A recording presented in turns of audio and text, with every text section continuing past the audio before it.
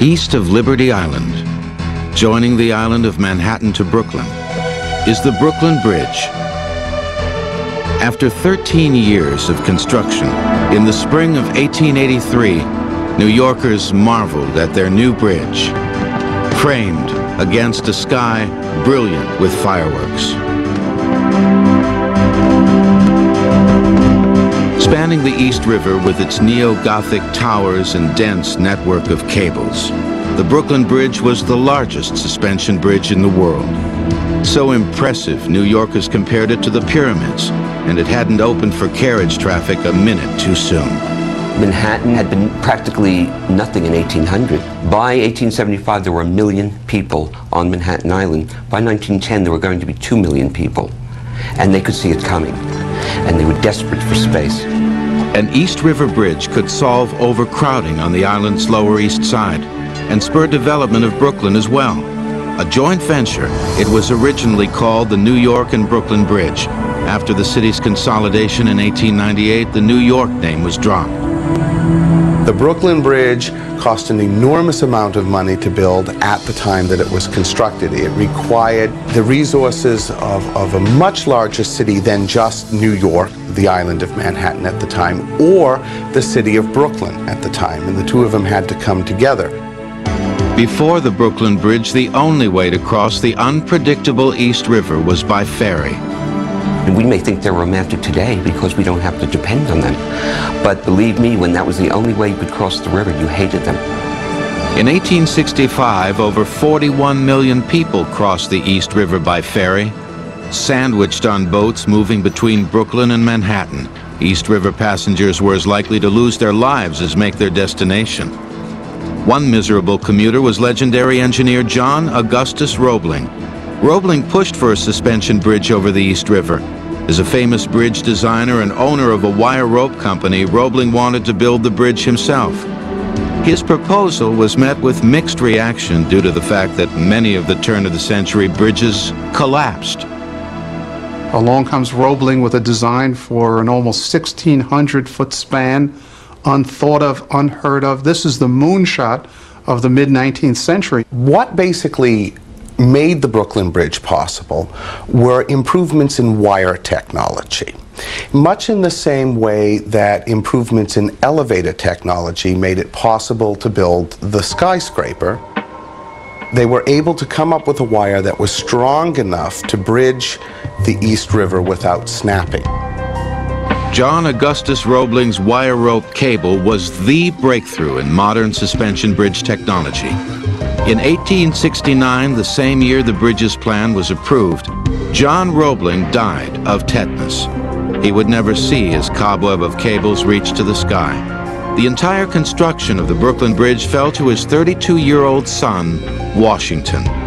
1 year later, Washington Roebling ordered pneumatic caissons floated onto the East River and sunk into the riverbed. Inside these wooden subterranean chambers, immigrant labor paid $2.25 a day, mined for bedrock. They needed a firm foundation for the bridge's towers, which would stand in the river. They would begin to put successive amounts of stone on top of the caissons, and this weight would push the caisson down. Compressed air was pumped into the caissons to keep them from sinking into the mud. As the depth increased, so did the air pressure. And then they would send the workers in there with shovels and picks and so forth, and they would literally start excavating all of the material that's in the caisson. Workers entering and leaving through an airlock experienced excruciating pain. The changes in air pressure of the caissons proved deadly. Caisson's disease, also known as the bends, killed 3 men and paralyzed others, including Washington Roebling. They thought it had something to do with poor oxygen quality in the caissons. They thought that the men were in too cramped conditions. They even looked at the mud to make sure that there wasn't some kind of gaseous exhalation that the mud was giving off when they were doing the excavation work within the caissons. Permanently unable to walk or talk from the crippling bends, Washington Roebling became known as the man in the window. He supervised the bridge from his townhouse in Brooklyn Heights, using Emily, his wife, as an intermediary. It was dangerous, but it was work. And this was important to the immigrants. Now, they were paid very little. They went on strike, and actually, I believe the strike was broken. Because after all, the bridge builders could always go out there and scoop up another bunch of immigrants. Digging through the riverbed of loose mud, silt, and stones, the Brooklyn foundation hit bedrock at 44 feet. The foundation on the Manhattan end rested on sand. A geologist as well as an engineer, Washington Roebling learned from his borings that in Manhattan, bedrock was about 175 feet below the riverbed. He'd reached about 78 feet. Roebling would not risk more men. So, after an analysis of the stratum from his boring, he determined that if the particular layer that the tower would be sitting on, which was compressed silt, had not moved in the past 100 million years, most likely it would never move. Roebling put an end to the excavation, finished construction of the towers, and began to lay the cables that held up the framework of the bridge. A rope, a very thin line, would be shot across the East River, or hauled across the East River. And attached to this piece of rope was the first strand of wire, some of which is actually thinner in diameter than a human hair. And they would painstakingly pull the first of the wire strands across, hang them over the top of the towers, and affix them to the anchorages that sit on either end of the bridge and anchor the cables to the earth. The cable was made up of a large number of individual wires which were parallel to one another. Neither the cables nor the wires were twisted in any way. Suspended from a board seat with ropes at its corners, men traveled between the towers on pulleys. And then when they had a bundle of a couple of thousand or a few thousand of those strands, they would have a machine that came along that was like a large spinner. And it would basically pull the strands together and it would bind them. They'd repeat the process until they had over a dozen bundles of wire. Then they would be bound into one large cable, which are the main cables seen on the bridge today. It was the longest suspension bridge in the world.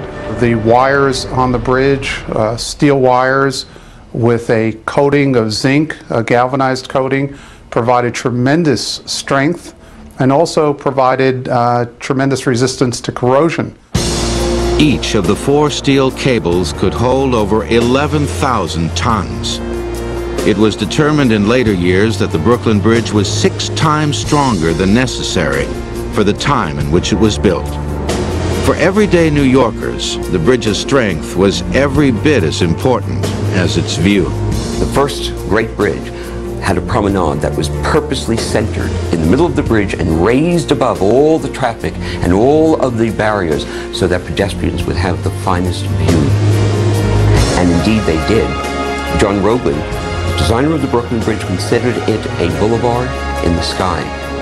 From the bridge, New Yorkers could glimpse their future as a world-class metropolis. So did the air pressure.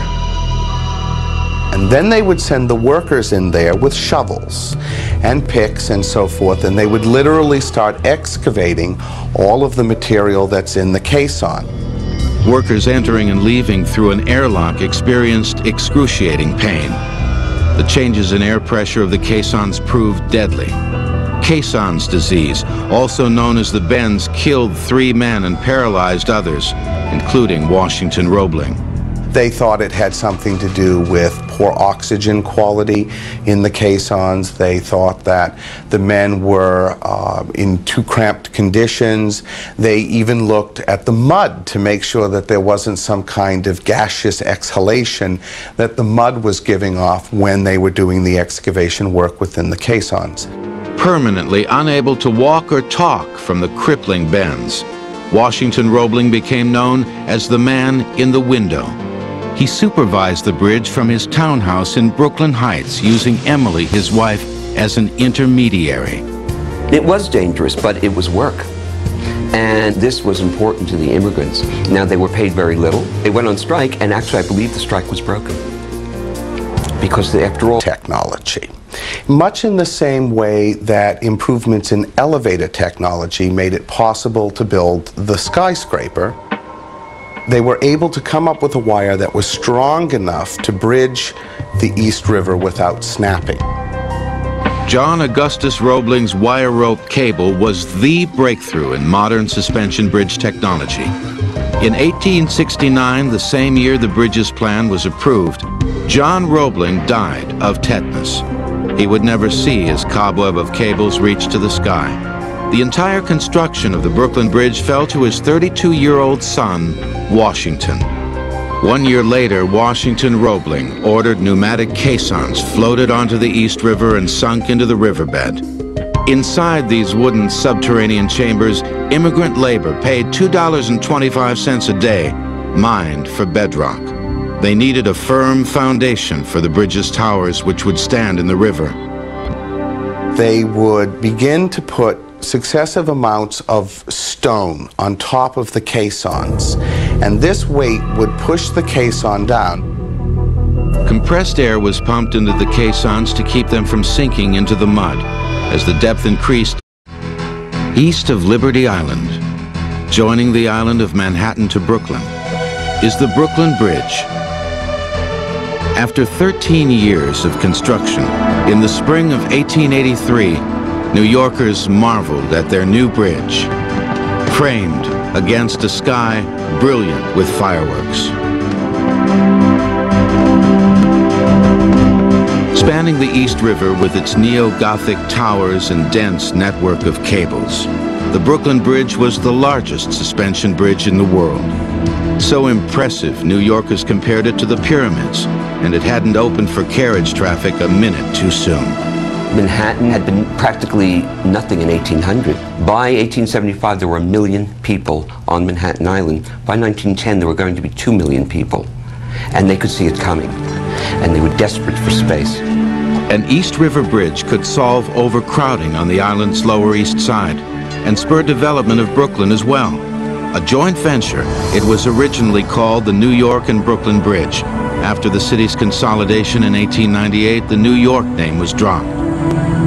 The Brooklyn Bridge cost an enormous amount of money to build at the time that it was constructed. It required the resources of a much larger city than just New York, the island of Manhattan at the time, or the city of Brooklyn at the time, and the two of them had to come together.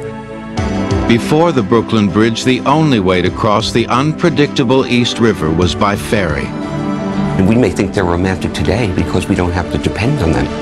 But believe me, when that was the only way you could cross the river, you hated them. In 1865, over 41 million people crossed the East River by ferry, sandwiched on boats moving between Brooklyn and Manhattan. East River passengers were as likely to lose their lives as make their destination. One miserable commuter was legendary engineer John Augustus Roebling. Roebling pushed for a suspension bridge over the East River. As a famous bridge designer and owner of a wire rope company, Roebling wanted to build the bridge himself. His proposal was met with mixed reaction due to the fact that many of the turn-of-the-century bridges collapsed. Along comes Roebling with a design for an almost 1,600-foot span, unthought of, unheard of. This is the moonshot of the mid-19th century. What basically made the Brooklyn Bridge possible were improvements in wire. Well, the bridge builders could always go out there and scoop up another bunch of immigrants. Digging through the riverbed of loose mud, silt, and stones, the Brooklyn Foundation hit bedrock at 44 feet. The foundation on the Manhattan end rested on sand. A geologist as well as an engineer, Washington Roebling learned from his borings that in Manhattan, bedrock was about 175 feet below the riverbed. He'd reached about 78 feet. Roebling would not risk more men. So, after an analysis of the stratum from his boring, he determined that if the particular layer that the tower would be sitting on, which was compressed silt, had not moved in the past 100 million years, most likely it would never move. Roebling put an end to the excavation, finished construction of the towers, and began to lay the cables that held up the framework of the bridge. A rope A very thin line would be shot across the East River, or hauled across the East River. And attached to this piece of rope was the first strand of wire, some of which is actually thinner in diameter than a human hair. And they would painstakingly pull the first of the wire strands across, hang them over the top